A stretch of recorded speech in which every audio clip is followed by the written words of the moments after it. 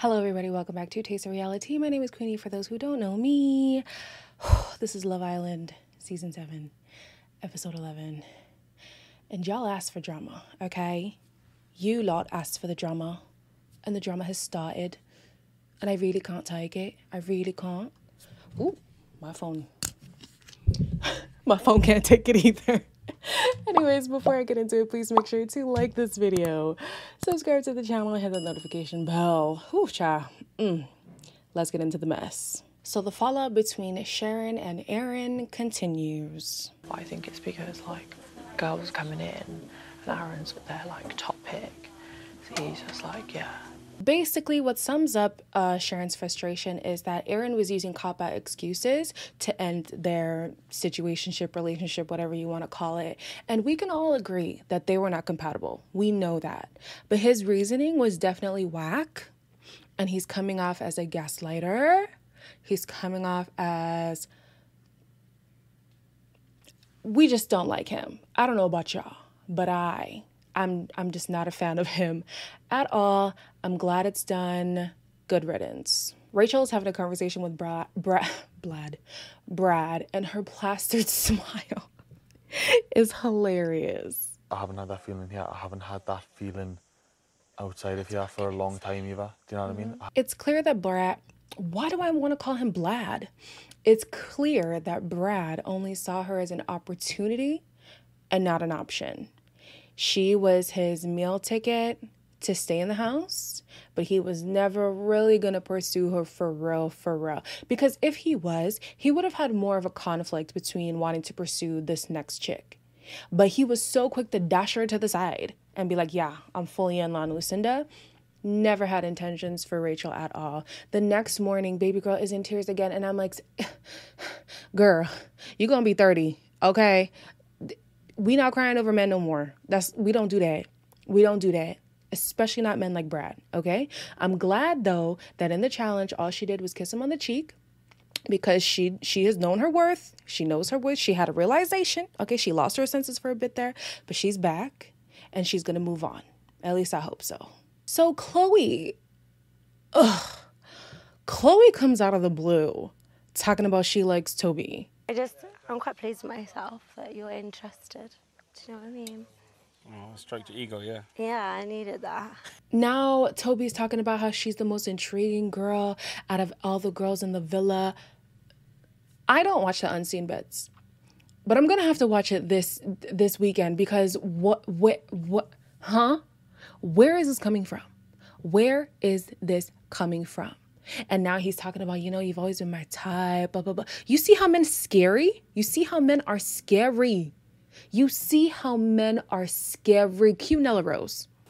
Scary, y'all scary. He's out here talking about how it will be a test. And they test for what? Test for what? Like Kaz is not going to be upset because, our relationship hasn't been through anything. You don't like her. You don't like her.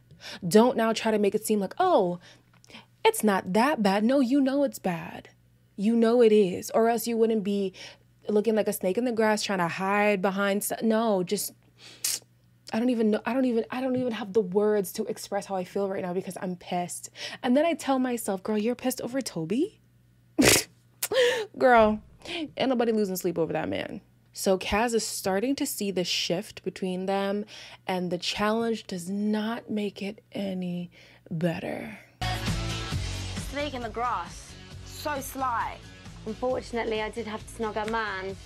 I liked it. Honestly, the only upside to this is Love Island tends to bring somebody in when things are going awry with one of the couples. Or say somebody's saying, I want this type of person, I want this type of person. All of a sudden that type of person comes in. Or if somebody is in a relationship that's going to the pits, they bring somebody in to add some spice. So that is the only plus side that I have here. So the guy that they're bringing in, his name is Teddy, right? And we know he's black.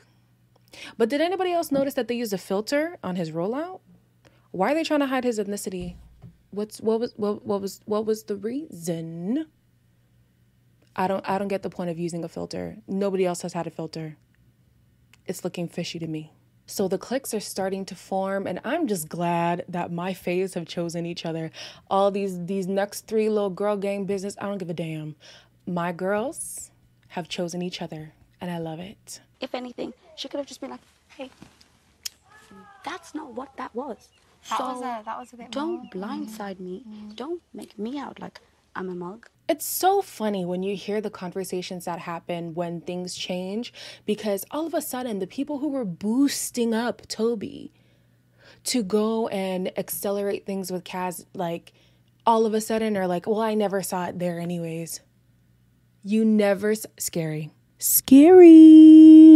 Now you never saw it, and you always knew it wasn't going to work out in the outside. Oh, disgusting. And I'm sorry. I know Hugo was growing on people, but his humiliation, because the way that you be flip-flopping, sir, now I don't trust you. And yeah, it's unfortunate you didn't get picked for the game, even for a sympathy. You know, Chloe could have picked you out of sympathy, but she didn't. And honestly, the way that you've been moving with this back and forth, saying things and then changing your mind and then changing your mind and then changing your mind, I don't feel bad anymore. So Liberty pulls Jake for a chat and basically gives him an ultimatum. How do you not understand, Lib? No, I'm protecting myself. It's nothing against you. I'm just protecting myself. Here go the guys again, flipping the script whenever they are in jeopardy. So now all of a sudden Jake is like, no, it's always been you, da-da-da-da-da. No, you've always said if there's somebody else who is my type who comes in, I'm going to pursue them. What the hell is your type? Blonde. Is Liberty not blonde? But I appreciate Liberty basically saying, listen, I'm not gonna give you my whole self when I know you're looking for the next opportunity. I'm not going to do that. It's really frustrating that he was able to make her fold by basically saying, no, it's you. It's not. So Liberty, please do not give this man your whole self. He does not deserve it.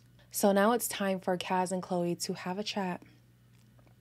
And here Chloe goes with the lies. I genuinely didn't realise you had that much feelings. I knew you liked him, but I didn't realise your feelings ran a bit deeper than what I thought, personally. Like, you're out here talking about, I love Kaz.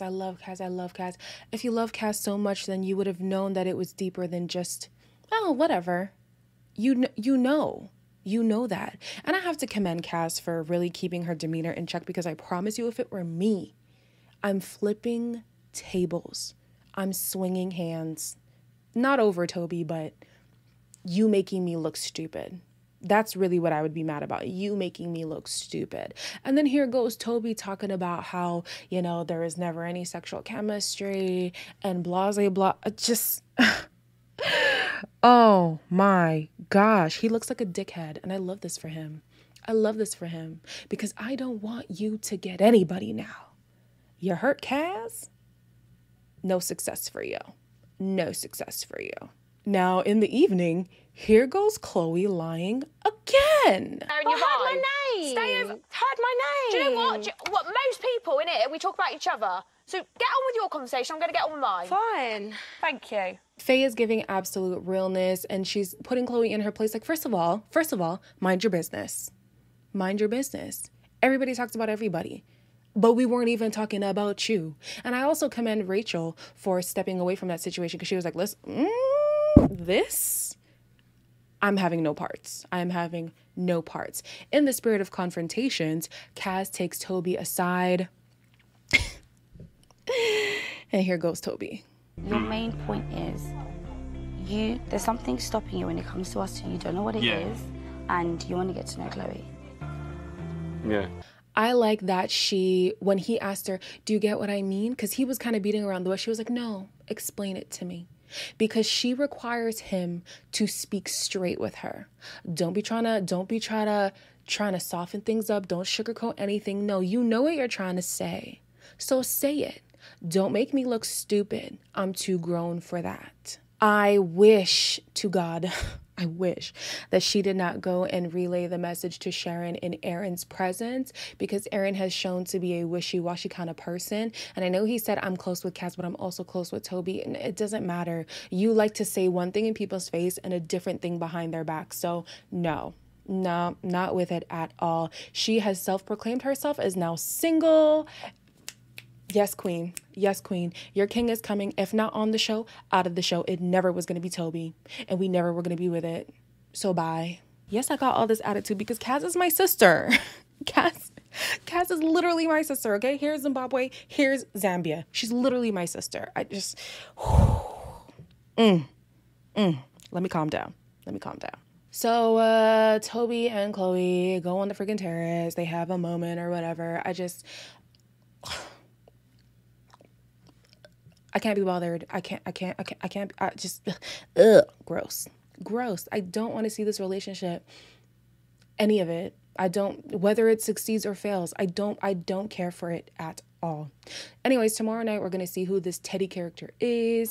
Anyways, guys, I'll see you guys tomorrow. Please make sure to like, comment, share, and subscribe. Bye.